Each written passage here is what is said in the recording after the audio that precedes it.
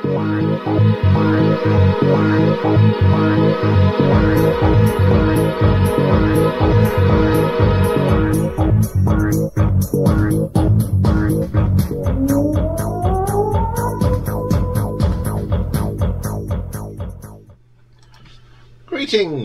Ian from R.T.O here. Welcome to another classic album show. And as you see, the light hasn't improved since the Christmas albums sort of review. I've turned one light off, but it's still dark and dingy. I don't think we're going to get any better than this for the whole day, actually. Anyway, something to keep us warm and Christmassy, or not, if the case may be. So the album we're going to look at in this classic album is the Beach Boys Christmas album. Now this was the 7th album released by the Beach Boys, and it was released on November the 9th, 1964 on Capitol Records. And it contained 5 original songs and 7 standard Christmas themes. This album proved to be a long-running success during subsequent Christmas seasons, initially reaching number 6 on the Billboard's Christmas LPs charts in its initial release, and eventually going gold. Music historian James Perrone wrote that he regarded it as one of the finest holiday albums of the rock era. Shall we have a look at this? This is the reason I've done it today, because I'm a bit doubtful about this. So, of course, the Beach Boys at the time were Al Jardine, Mike Love, Brian Carl and Dennis Wilson. First track on here is a track that I really do like, and it's Little Saint Nick. Very Christmassy, Beach Boysy sound. Best track on the album. The Man with All the Toys. Now, it's hard to associate this song with Christmas, because it sounds like a surf song, and this is where I think I find it difficult. I cannot. Christmas to me is bells, and it's a good song, don't get me wrong, but I cannot associate this with Christmas. I'm sorry. Santa's Beard. Again, it's a good tune, but I just cannot associate this style of music with Christmas. I love the Beach Boys, but no, I just don't get it. Merry Christmas Baby. Again, it's the same again. It's a surf song that mentions the word Christmas. Christmas Day. It's a very short tune, but it's all right. It's got that little Christmassy feel to it.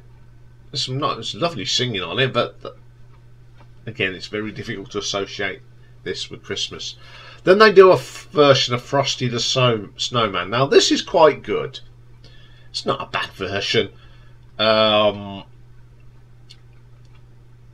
It's got a bit. It does sound Christmassy, so I'll give them that one. And then they do a very bad version of We Three Kings of Orient.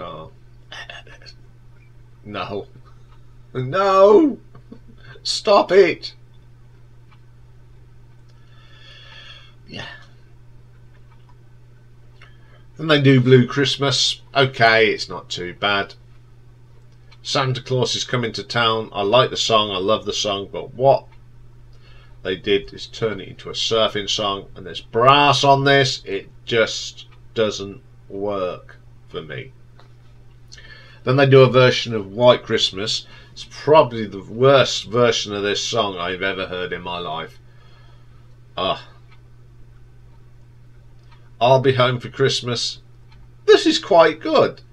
The harmonies actually sound alright, and I don't mind it. Then they do a really good version of Auld Lang Syne. The harmonies are wonderful on this. It's pretty good. So just have a look how it did. As I said, it got on the US Christmas LPs Billboard in '64, it got to number 6.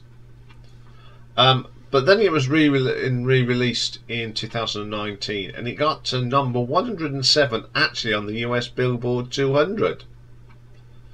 The only other place outside of the United States that it's charted, and that was in the Canadian album charts in this year.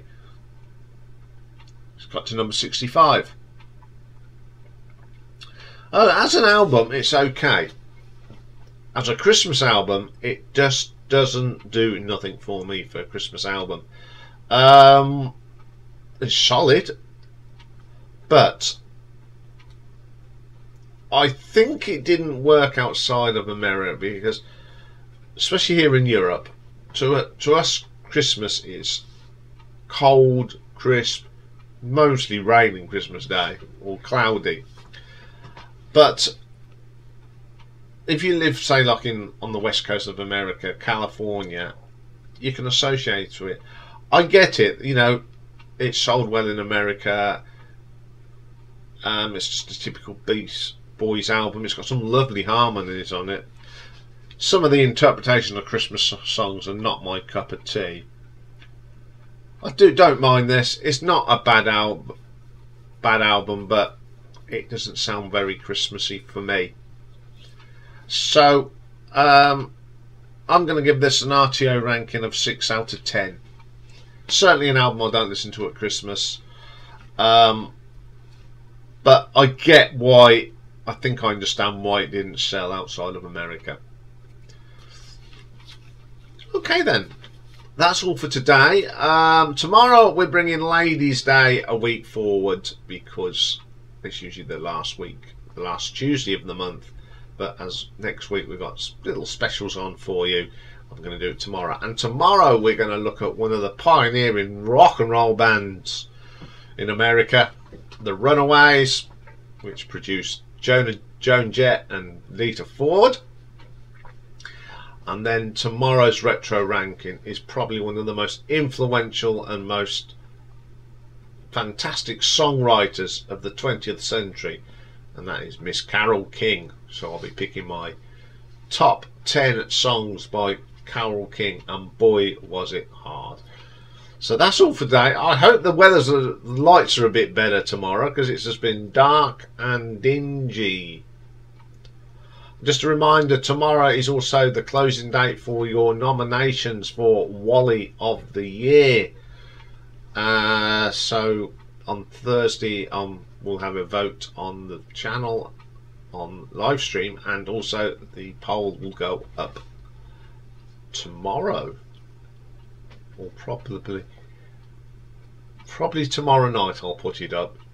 I'll put them up tomorrow night, so you've got the whole of Tuesday night and Wednesday, and I'll close the poll on Thursday round about.